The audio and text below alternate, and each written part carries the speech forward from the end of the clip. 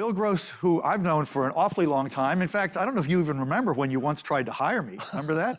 That was probably my mistake. But anyway, as it says in your bio, you're an incurable entrepreneur. You've been starting businesses since you were 15, started over 100 companies, over 45 exits. I mean, honestly, there aren't many people like this in the world. And it is the world's Idealab, which you run in Pasadena, started in 1996, the longest running technology incubator in the world. Okay, and you have pivoted to climate, all right? So why have you pivoted to climate? And why did you want us to call this session, Why Tech Can Solve Climate Change? Well, thank you for having me, David. Thank you for those kind compliments. Suzanne, that was great what you presented. I really feel that you inspired me a lot, and that was some of my original inspiration on climate, that renewable energy is freedom energy. It can give access to people all over the planet, and it can end the geological lottery, people who just so happen to have something under the ground where they lived. And I remember when I was growing up, I grew up in the San Fernando Valley, I was a teenager, and we had the 1973 oil embargo. And here I saw there's a country in the world that can cut off our fossil fuels. And we had to wait. I remember we could only buy $5 of rationed gasoline every other day from the gas stations. And that got me really, really inspired about renewable energy and how could we have some other alternative source that everybody could have access to. So I started a number of internet companies, as you know, and then I really saw from the success of those, I could invest that in this climate area. And I was way too early. I started this in 2000, 2001, 2002, and I thought it would take a few years. It took 20. But the world is ready for this now, and the world needs this so badly. And it's not only the most important thing we can do for the planet, it's the biggest business opportunity in history. It's bigger than the Industrial Revolution. This energy transition is so, so large. And I don't think people realize how much we rely on energy. It's everything. It's our comfort, it's convenience, it's our safety, it's our GDP, and yet we're getting all of it from burning stuff. So if we can make it renewable from sun, wind, and nuclear, that is just a game changer for civilization. The odds that we're alive in this 10-year period when we have to make this transition, or this 20-year period where we have to make this, it's just exciting and terrifying, as you know, because of all the challenges we have, but it's really motivating to me to work on this. Well, I know you're an intrinsic optimist, and so you believe we can do it if we put our shoulders to the wheel. I believe we can do it because of technology. So my punchline is Moore's Law is our secret weapon. And I say that because of all the commodities that you look at, of anything that you look at over history, they're always fluctuating, whether it's coffee or beef or steel, or like right now, nickel is going through the roof. But the one thing that's going down absolutely continuously is the cost of computing power.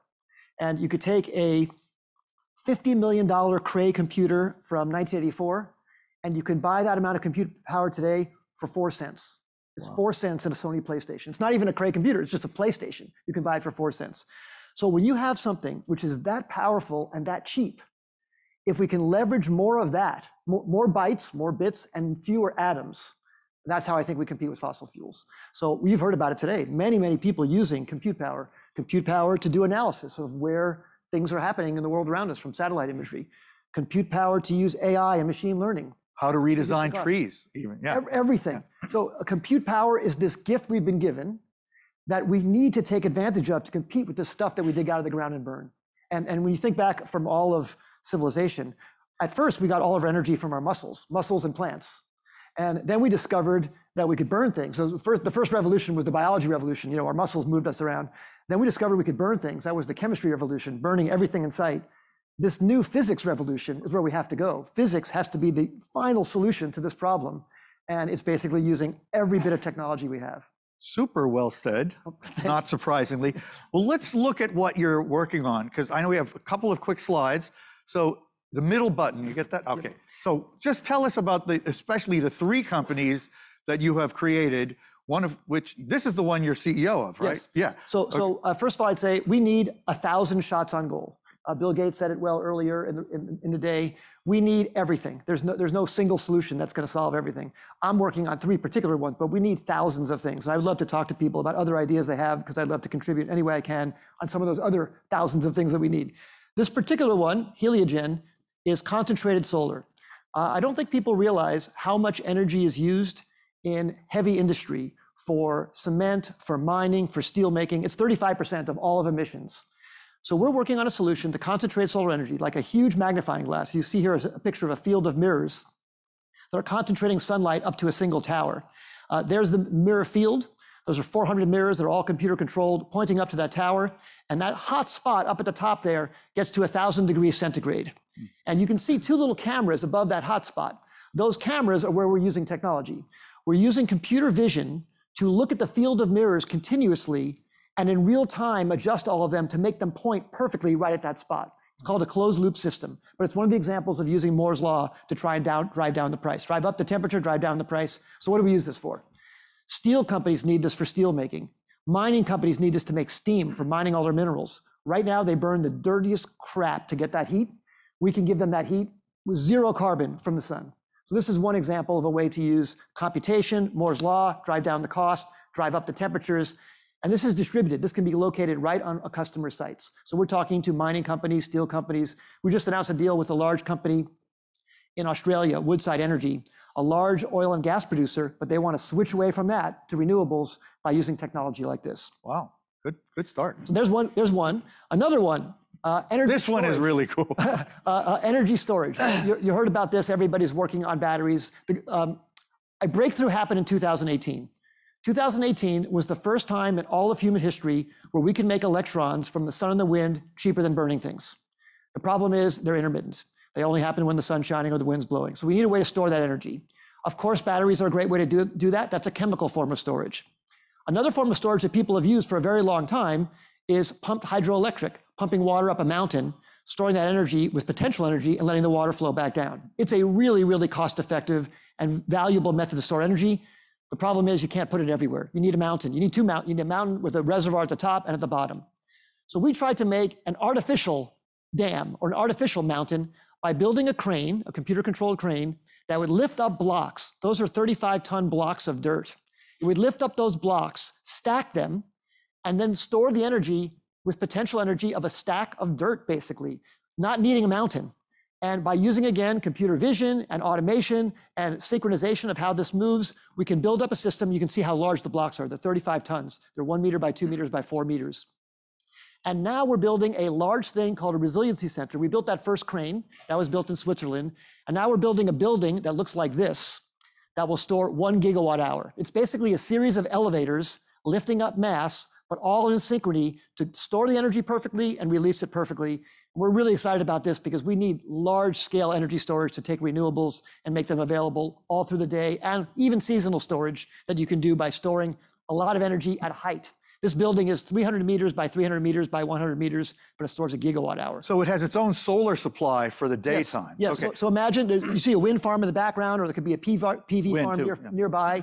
That charges it up when those assets are operating, but then you can discharge it at any time you like. And it's about 90% round trip efficiency. So it's as good as batteries for putting the energy in and out, but you don't need any lithium, and you have no rare earth materials, and it's readily available to scale almost anywhere on Earth. And one of the things you said to me about it, which I thought was really important, is it may cost quite a bit to build, but once it's built, it costs almost nothing to operate. Yes, right? and this can run for 20, 30, maybe even 50 years because it's really, really simple technology. So very, very high reliability. There's no degradation like there would be with a battery. Every time you cycle it, it doesn't lose anything. Yeah. So we're really excited about this technology. Very original. And then the last thing, carbon capture. There's many people working on carbon capture around the world. We need direct air capture. It's so exciting that Microsoft is sponsoring this, Stripe sponsoring this, other people sponsoring this.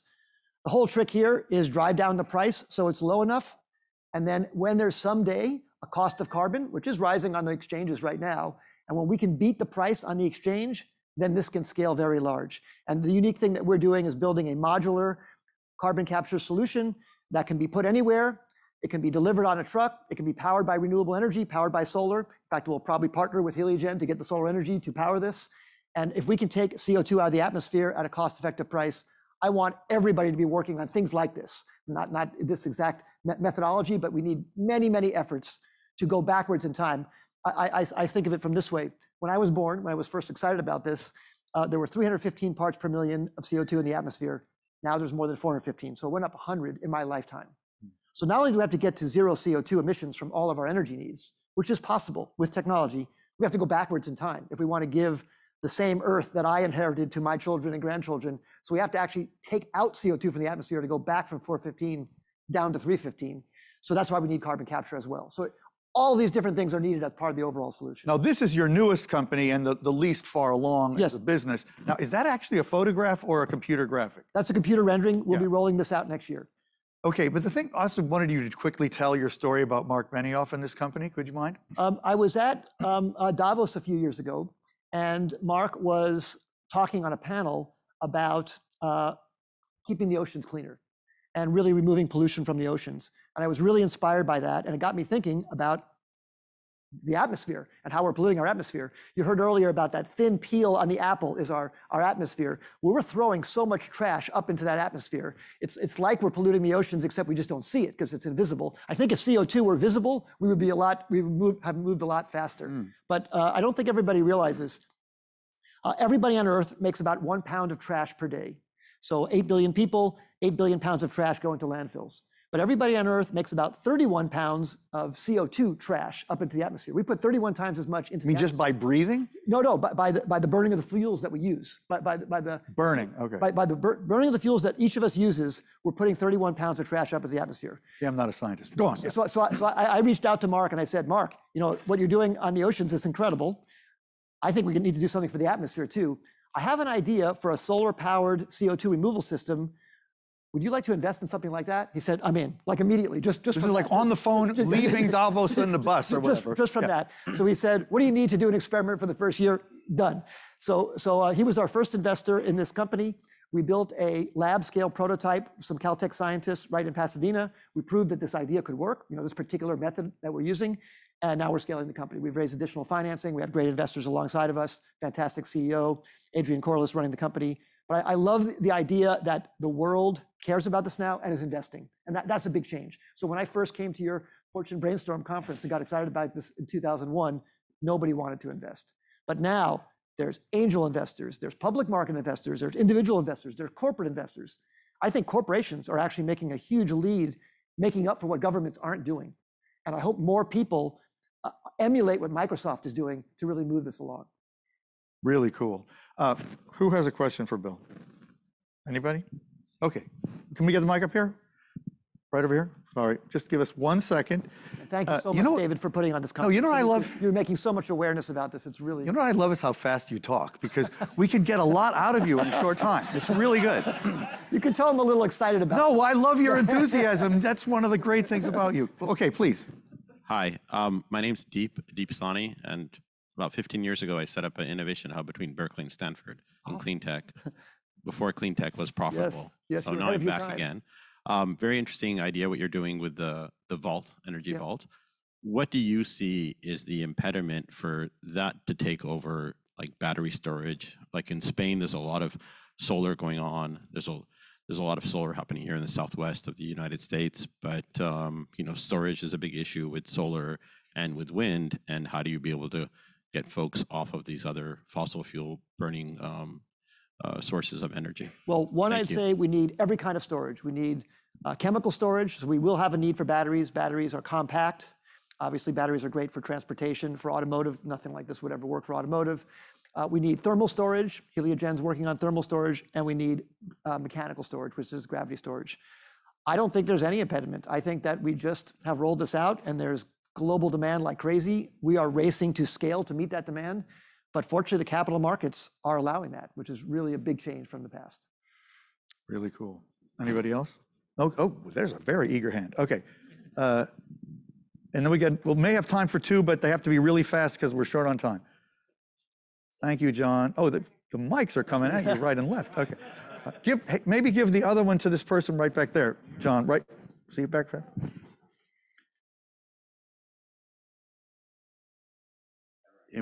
Hi, Bill. Dave Calloway from Callaway Climate Insights. Hey. Nice to see you. Hello, David. Based on the carbon capture technology that you're developing and that you see from the other several hundred companies out there working on it, when do you think, as an optimist, we could estimate that costs will come down enough to cross? Yes. So right now, the carbon prices on the European exchange have crossed 60, I think recently, $80 per ton, 80 euros per ton, so almost $100. I think we will beat $100 by the end of this decade. I would like it to be sooner, but we really have to. And I think there's so much money going into it and so much innovation. And again, I think technology is the answer. I think every little bit of AI-based optimization, you have to use, all of these technologies need materials. They need steel, they need cement, they need materials to build the structures. We need to use fewer of those atoms to be able to compete. And the way we do that is with more bytes, more software. Very cool. Real quick, yes. Hi, I'm Catherine Chen from X the Moonshot Factory. So in a similar business of innovation with technology, but very curious, I guess, short of the market development and formation that needs to be happening outside of Idealabs, how do you identify entrepreneurs and help them succeed in creating technologies that can scale in very compressed timeframes? Oh boy, you're just trying to make He's me an expert at that. convert 25 years of experience, pains and successes into a short answer. I would love to follow up with you afterwards. But I would say right now, the entrepreneurs are being attracted because of the mission-driven nature of this. We're finding that especially youth, but everybody cares about this so much more. I heard this from Vijay last night, that at MIT, a professor is seeing that 50% of the incoming class wants to work on something related to climate, and the other 50% wants to work on robotics and AI, but applied to climate. So everybody cares about this right now, which is so great. Like, that's a change in the world that has happened, and I thank Greta and everyone else who has championed that to make everybody aware of that and care about it. But I'll talk to you more about the other lessons learned separately afterwards. Well, we've got to wrap, but I want to say we have a breakout called Energy for a Peaceful Planet, which Bill will be on, which Vijay from The Economist, who we mentioned, is moderating, which will be in one of those rooms at the breakout at 2:15, along with AJ, who was just on stage, is also on that, and Suzanne. So, and Michael Dunn, who's going to be here a little bit later. Thank you very much. Thank you, Bill. You are awesome.